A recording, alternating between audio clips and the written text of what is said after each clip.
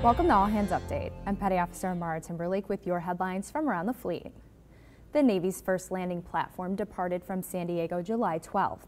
USNS Montford Point will be the Navy's pier in the ocean and will allow for true sea-basing sustainment of equipment and supplies. Montford Point is headed to Naval Station Everett and is expected to be fully operational in 2015.